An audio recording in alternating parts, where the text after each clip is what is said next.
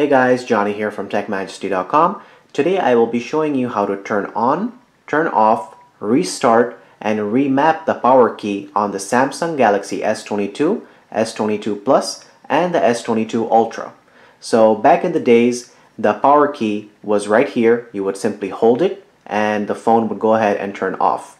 Now that Samsung has changed it, this key actually brings up the Bixby option. So how do we turn the phone off? In order to turn the phone off, you would simply go ahead and hold the power key here and the volume down button both at the same time, and that's going to bring up this menu. So from here, you have the option to click on restart and restart the phone, or click on power off. So let's do that. So now the phone is going to power off. To turn the phone back on, you would simply go ahead and hold this power button and it will turn the phone back on. Now in just a second I will show you how to turn the phone off without holding both of these keys together, because I know that can get annoying. So let's wait till the phone turns back on here.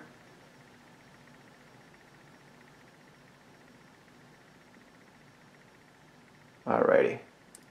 So now we will go ahead and bring up the menu again by holding the volume down and the power button here.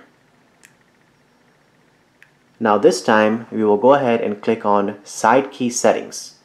So the press and hold option right here, instead of wake up Bixby, you will click on power off menu, and then from there just go back to the home screen, and now that we hold the power button, it will bring up the power off menu instead. So guys, if this video helped you, like the video and subscribe to our channel, and if you have any questions, drop it in the comment section below. Thank you so much for watching, and we'll catch you on the next one. Take care.